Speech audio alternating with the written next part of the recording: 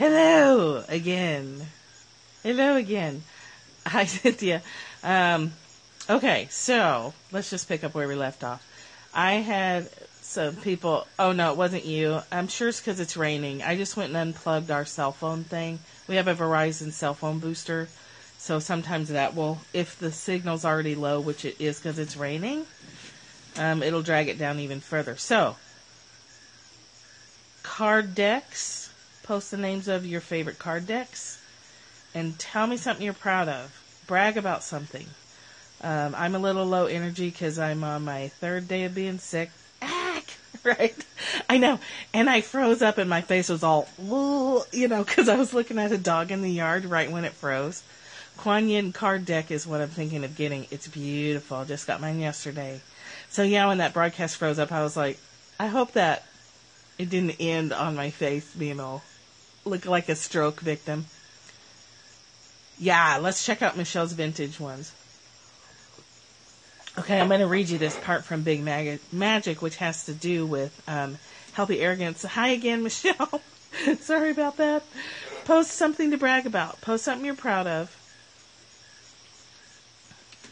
before we lose our signal again. And I'm going to read to you this section. Stop it. Soul shivers, a chill that you feel when you connect to your soul. Ooh, that's cool. A chill that you feel when you connect to your soul. You get a soul shiver. I like that. I like that a lot. What deck is that from? Okay, I'm going to read to you real quick.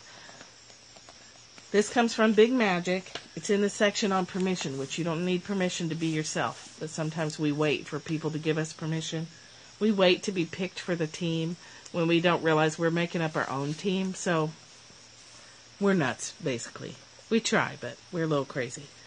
So she says, you are probably a really good friend and wife and mom. I bet you're really loyal. I bet you would teach me how to paddle boat if I could come to Puerto Rico. Except you wouldn't be able to because I'd be terrified of the fish and stuff in the water. So unless you could teach me to paddle boat on a swimming pool, it wouldn't be happening. Okay. Your personality shines through. I believe that this good kind of arrogance. Okay, let me back up. The arrogance of belonging is not about egotism or self-absorption. It's the opposite. It's a divine force that will actually take you out of yourself. Yeah. Linda, my fear is so irrational that seeing a manatee would throw me into a heart attack.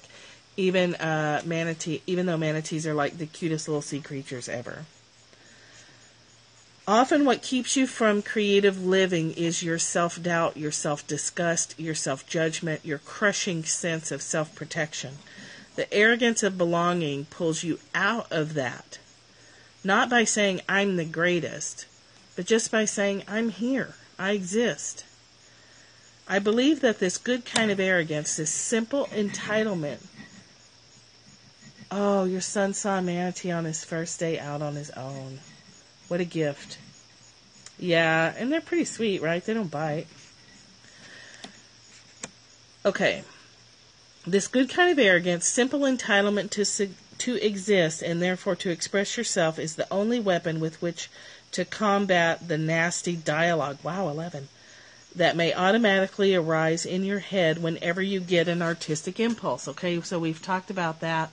As resistance. Welcome back, Dennis. Sorry about the interruption. My service is patchy in the rain. The nasty dialogue that may automatically arise within your head whenever you get an artistic impulse or creative impulse. Remember, we've talked about that being resistance. The minute you decide to express yourself is the minute you cut yourself off at the knees. Healthy arrogance can help you overcome that. It's another tool in resisting resistance, or recognizing that resistance has no power. Oh, cool. I'm talking about the nasty dialogue that goes like this, and I think we've talked about this in these exact words almost, because it's so common. Who the hell do you think you are? trying to be creative. You suck, you're stupid, you have no talent, and you serve no purpose. Get back in your hole. Right? Okay?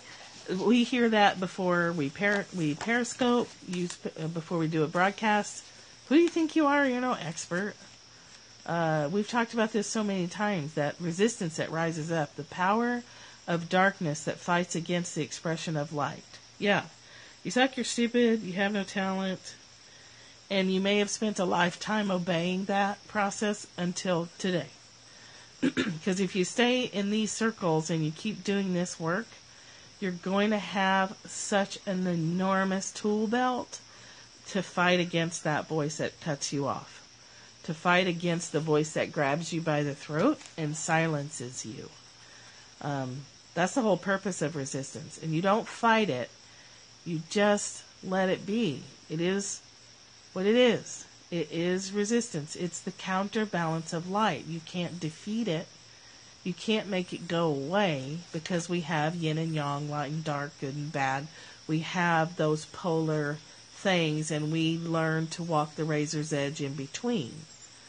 We stand in the middle, that thin slice of being a little resistance and a little expression, a little light, a little dark. We're right in the middle. If we're ideally, we're walking that razor's edge in between.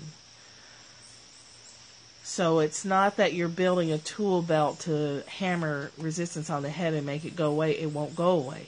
So accept that it's there, and that every time you get a creative impulse, every time you go to have a class or start a scope or make a mala bead for strand, whatever, every time you have that, you will feel resistance. So just know it's coming and know what to tell yourself to keep yourself going, which is that you exist.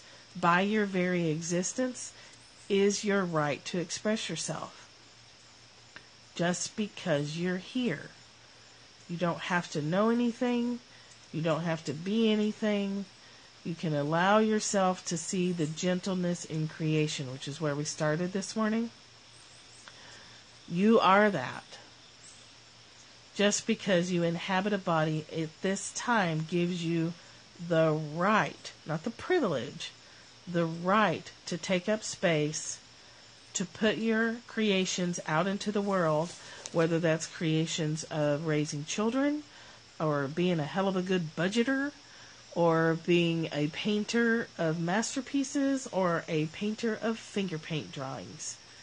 Whatever the creative impulse is that you feel rise up within you is meant to be born. It wouldn't rise up in you if it wasn't hoping that you would birth it into the world.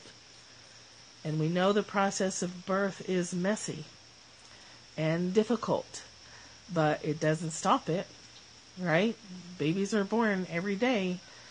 Ideas are born in the same messy struggle way, but if you commit to the process, resistance won't stop it. It'll rise up. You'll counteract it with your thoughts and your support from friends, your support from your Perry family, and you'll just keep on going, and you'll birth your creation. And I would say playing with cards and getting in touch with your intuition, that's a creative outlet. Detail cleaning, my daughter calls that tweaker cleaning, when you just hit a room and you just detail the hell out of it. That's a creative expression. That's energy coming in, feeling an impulse rise up, and taking action to bring it out into the world. And oftentimes that heavy-duty cleaning is reflective of some mental cleaning that's going on. So that's healthy arrogance. That's saying to that voice that, who do I think I am? I'm me, bitches. I'm me. And I have stuff to create, and I have stuff to put out into the world, and that's what I'm going to do. And I hear you yelling over in the corner, and that's okay. Here's a bag of pretzels and a soda. Shut up. Right. Tell that to those voices of resistance. Keep it down, bitches.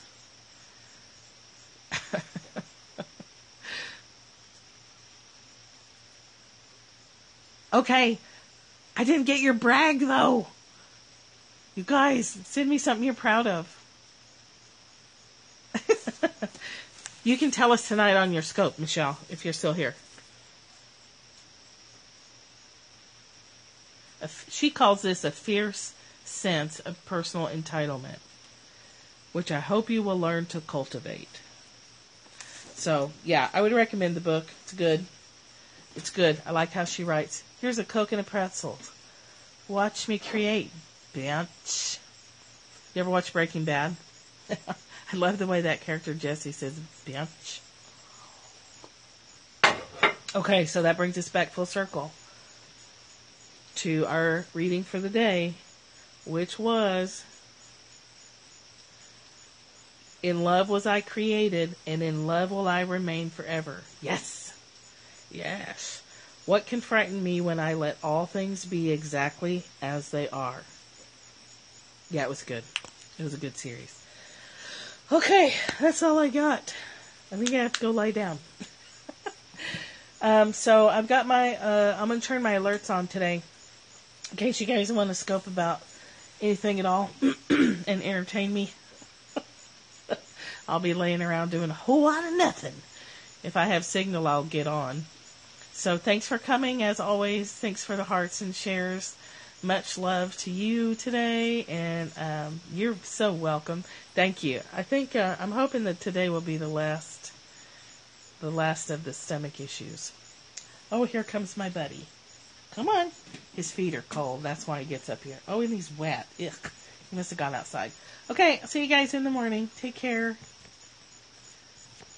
And it's not going to let me. Okay, here we go. All right, now, bye-bye.